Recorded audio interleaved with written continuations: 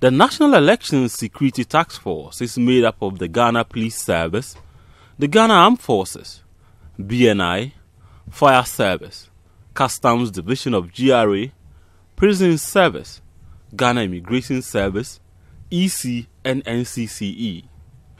Their main task is to plan and execute security strategies to ensure peaceful polls. Speaking at a press conference, Chairman of the task force, the IGP James Oppong-Boanuh, said over 62,000 security personnel will be deployed on December 7, 2020 to ensure a peaceful process. Ladies and gentlemen, 62,794 security personnel from the Ghana Police Service, the Ghana Fire Service, the Ghana Prison Service, the Ghana Immigration Service, the Customs Division of the Ghana Revenue Authority, and the Ghana Armed Forces are being deployed for the elections.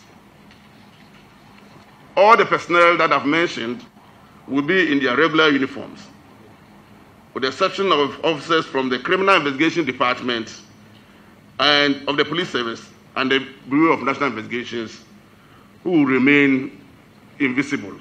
James Oppong-Boanuh revealed that over 6,000 flashpoints have been identified nationwide. He, however, gave assurances that the security apparatus will adequately police such areas to prevent anything untoward. We are approaching all polling stations as potential flashpoints. However, we have identified 6,178 flashpoints nationwide. The flashpoints were decided based on a number of factors, such as incidents recorded in previous elections, this year's voters' registration exercise, and crime rates and other factors relating to those centers. As a result, our approach in these areas will be slightly different from other areas.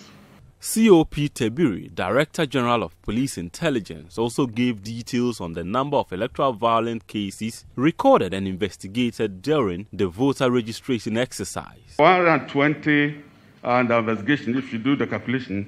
We have 48 that were sent to court, 29 settled, as I said.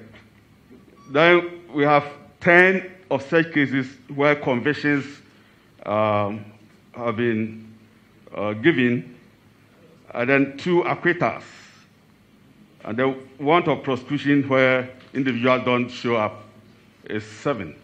So if you do the calculation, 204 were recorded.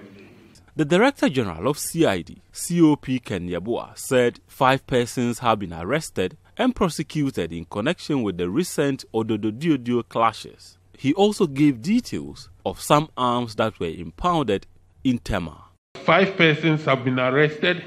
They were taken to court, and so the case is still at court. The 436 pistols that were intercepted at Tema Port, investigation is ongoing. Initially, 6 persons were arrested, but as at now, we are holding on to 1 person. We have examined the weapons, and they are gas pistols.